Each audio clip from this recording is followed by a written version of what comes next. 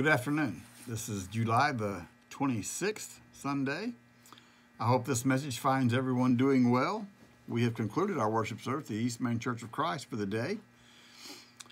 I hope you will allow me a few minutes of your time. I want to talk about a couple of things.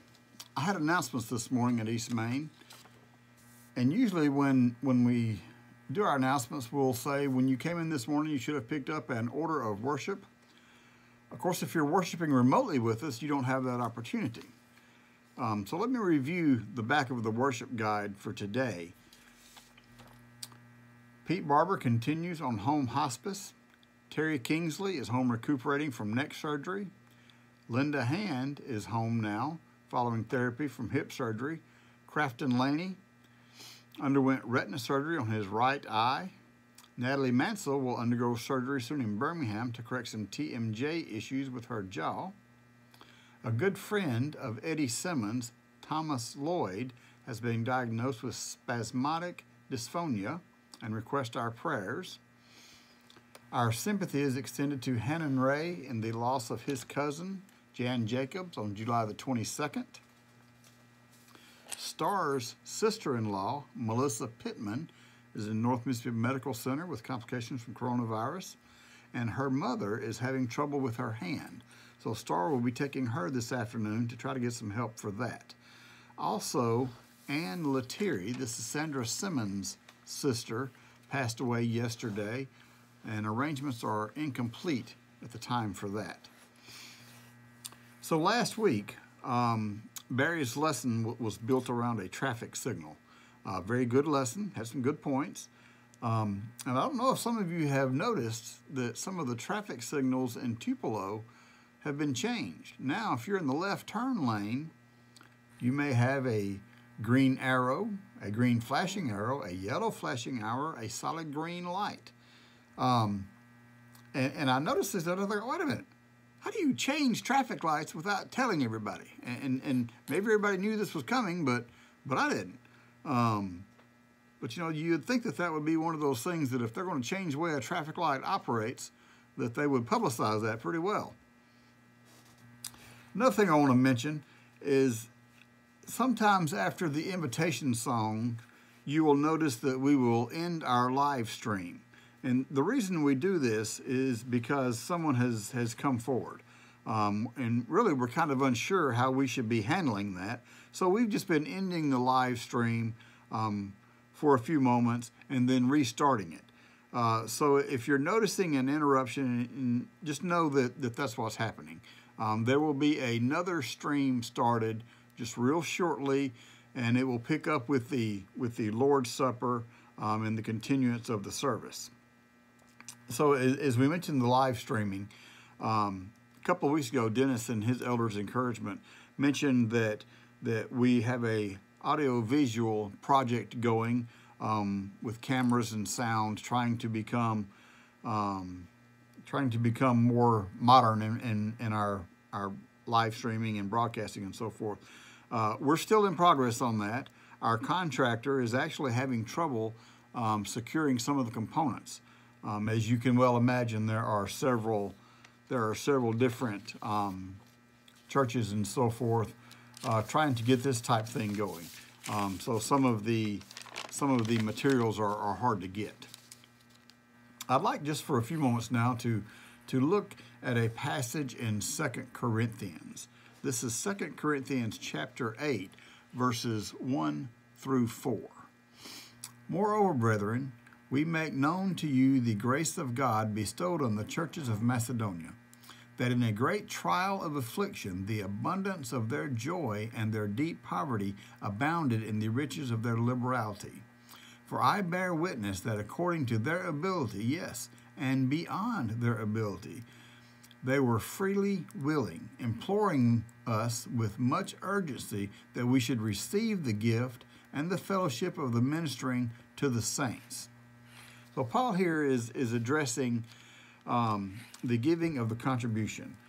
There was a group there that had given to his ministry in a tremendous way. He tells us there in verse 1 that it was some of the churches in Macedonia. What's amazing about this is not what they gave. Paul indicates here that they were willing to go beyond their means in that giving. In verse 6, he indicates that they are urging Titus to take that contribution, even when they didn't have it to give. What we really want to look at is verse 2. And in a great trial of affliction, the abundance of their joy and their deep poverty abounded in the riches of their liberality. Now, we really don't know what that great affliction was. Some would say that it was Jews persecuting the church. Some would say that it was Romans persecuting the church. So while we don't know the specifics, we do know that Paul says this was a great trial of affliction. In this great trial of affliction, their joy abounded in their riches and all liberality. They didn't allow this great affliction to keep them down. They allowed this great affliction, rather, to motivate them to do more. Now, I don't know about you, but my first reaction when something bad happens is oh, poor me. Why does this always happen to me? I'm quick to have a little pity party.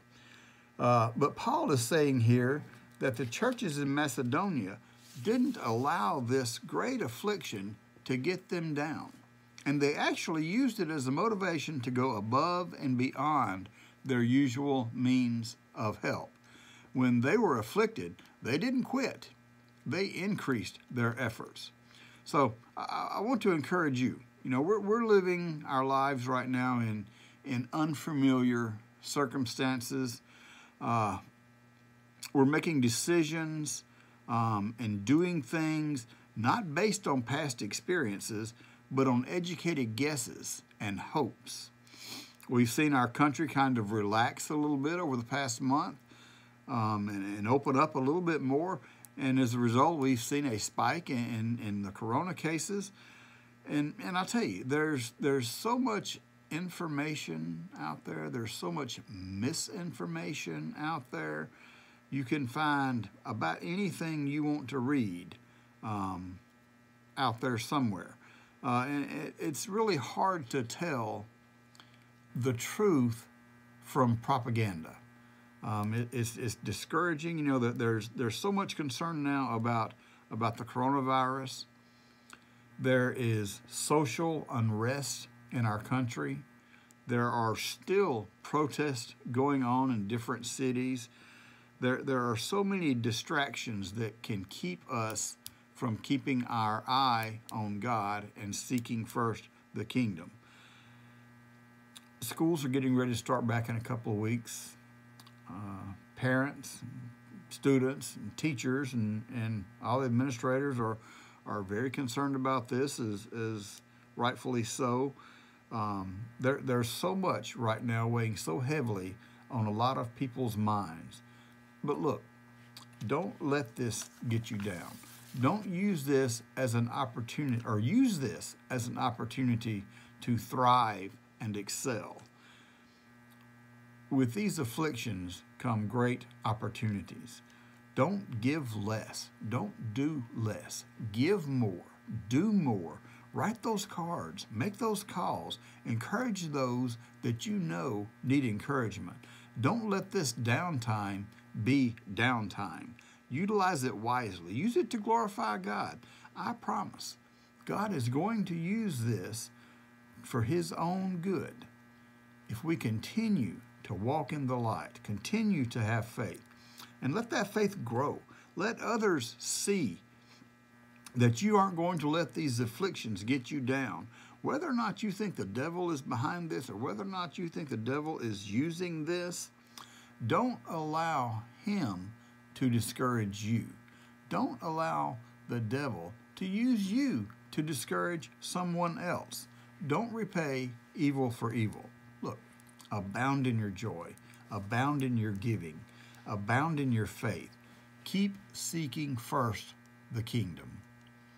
I'd like to thank you for your time today. I hope that you have been blessed by this, and I hope that you have a great week. Thank you.